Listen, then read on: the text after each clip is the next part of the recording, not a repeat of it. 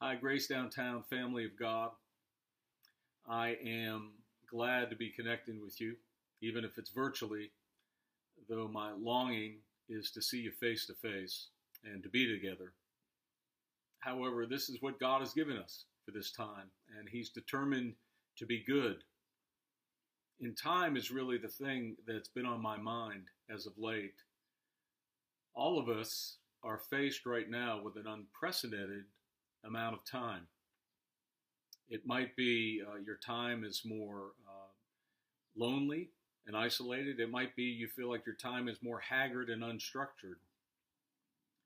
But we're trying to figure out, how do we deal with this new feeling of time that God has given us? And the phrase that's been on my mind mostly is redeem the time. The Bible says in many ways time is a battlefield.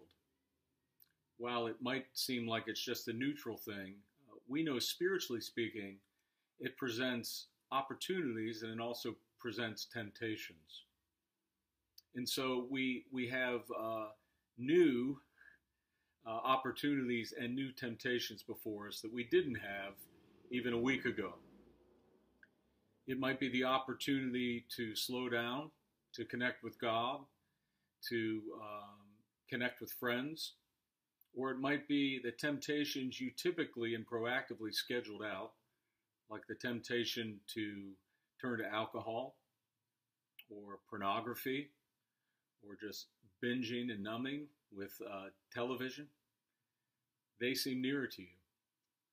The scripture actually understands this. And in the book of Ephesians we hear, look carefully then how you walk, not as unwise, but as wise, making the best use of the time because the days are evil.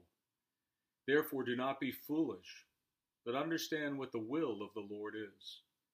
And do not get drunk with wine, for that is debauchery, but be filled with the Spirit, addressing one another in psalms and hymns and spiritual songs, singing and making melody to the Lord with your heart. You hear in that passage both the opportunity and temptation. The opportunity to grow, to connect, singing, psalms, being in the Word of God. The temptation in that case being alcohol, but it could be many other things. We need each other right now. We need to pray for one another and how we handle our time. But I also want to put before you one opportunity. Starting next week, I'd like to lead us in a 14-day interactive Bible study on the final week of Jesus' life. Many times when it comes to Holy Week, I find myself being surprised. It's here already, and I hadn't really reflected a whole lot. Well, this would be an opportunity for us to spend time reflecting in the Scripture in preparation for Holy Week, whether we're able to gather or we meet virtually. Either way, it's coming, praise God.